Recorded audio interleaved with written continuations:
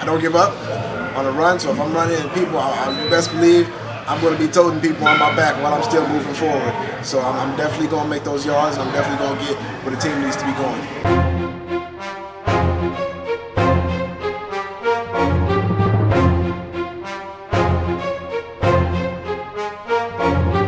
Alright, seeing the place to be, NFL Draft Bible on location with Terron Beckham in the building. The freak of the week. I mean, this guy's just tearing the roof off the building. Got a glimpse of you earlier, you know, putting a hurting on the bench press bar earlier this week. So you guys out there working on your 40-yard dash. I know you're going to be turning some heads on that. Otto Golden being introduced to you guys, working on some of the technical aspects of the 40-yard dash. What did you take away from that today? Before I came out here, I thought 40 was just getting down and boom, just running as fast as I could. And there's a little bit more of a technical side to it. Before it was business, it was work, and you know it was cool and all, but this is where I belong. I'm assuming it's going to be a very impressive 40 time.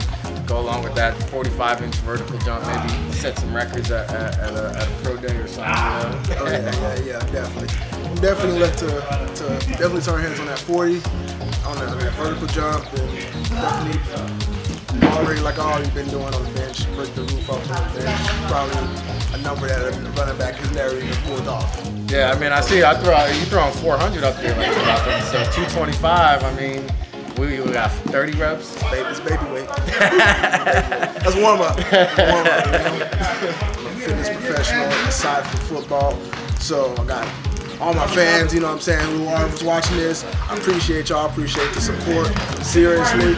And along with football, you know, I am a motivational speaker, leader in the fitness industry, and try to get everybody up and moving and in shape. So, hey, you heard it here first. NFL Draft Bible on location. Terron Beckham coming to a house near you on Sundays.